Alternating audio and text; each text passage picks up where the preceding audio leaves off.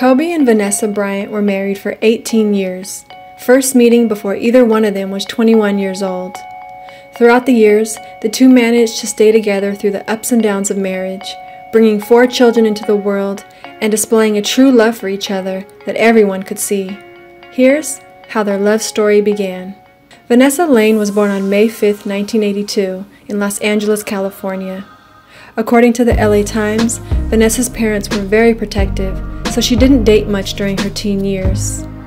In 1999, during the summer before her senior year of high school, Vanessa was spotted by a talent scout at a concert who asked her to appear in a hip-hop music video. The music video was for the song G'd Up, featuring Snoop Dogg and the Eastsiders. Vanessa was hired to be one of the main video girls and wore a metallic silver bikini while dancing in a convertible lowrider. That same year, Kobe Bryant, who had been dabbling in the music business, was filming a video for his first song titled Kobe, directed by Hype Williams. Vanessa was hired to be the video girl for Kobe Bryant's music video, and the two met on set, instantly connecting. Vanessa was 17 years old, and Kobe was 20. Kobe later said in an Instagram post that he asked Vanessa for her number that same night and later took her to Disneyland for their first date. Because Vanessa was still in high school when she began dating Kobe, their relationship caused a lot of commotion at her Marina High in Huntington Beach, California.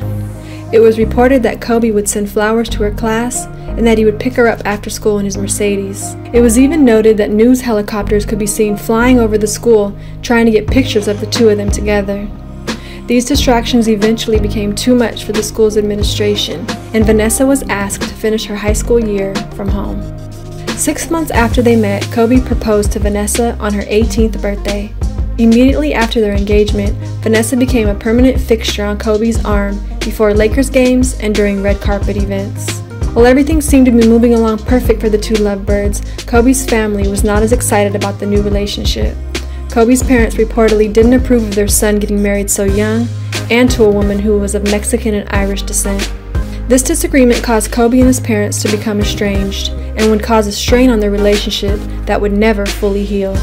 On April 18, 2001, Kobe and Vanessa got married at St. Edward, the Confessor Catholic Church in Southern California's Dana Point. The ceremony was intimate and had only 12 guests. Neither Kobe's parents nor his 2 sisters were in attendance.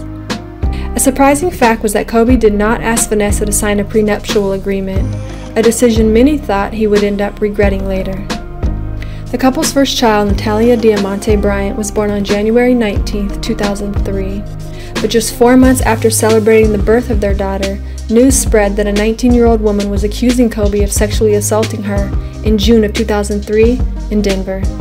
Prosecutors would later drop the case in September 2004, with the two parties settling a civil suit out of court for an undisclosed amount. During the entire trial, Vanessa supported her husband 100%. In a statement to the public, Vanessa was quoted as saying, "I know that my husband has made a mistake, the mistake of adultery. He and I will have to deal with that within our marriage, and we will do so. He is not a criminal." With the court case behind them and a fresh outlook on the future, Kobe got a tattoo on his right bicep to honor Vanessa, which included her name and angel wings. They also had their second child, Gianna Bryant, who was born on May 1, 2006. Years later, in the 2015 Showtime documentary Muse, Kobe would reveal that Vanessa had a miscarriage during the trial while expecting their second child. He said he blamed himself and that he wondered if the stress she'd experienced during his cheating scandal and sexual assault charge led to the miscarriage. Over the next few years, the couple would move into the world of philanthropy, establishing the Vivo Foundation in 2007, which would later become known as the Kobe and Vanessa Bryant Foundation. Both were dedicated to helping children and families in need by supplying financial and educational resources and encouraging young people to stay active through sports. They also worked to fight homelessness, supported homeless youth in Los Angeles, and supported various charities, including Stand Up to Cancer and the Make-A-Wish Foundation. In 2011, after 10 years together, it appeared that Kobe and Vanessa's marriage might be over after Vanessa filed for divorce in Orange County's Superior Court, citing irreconcilable differences. But in January 2013, the couple made an announcement that they had called off the divorce and were excited about their future together. In 2016, Kobe and Vanessa welcomed their third child, Bianca Bryant, shortly before Kobe announced his retirement.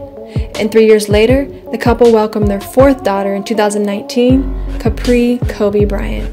After retiring, Vanessa and their daughters became Kobe's main priority as his image shifted from a basketball superstar to a dedicated family man focused on working with charities and women's sports.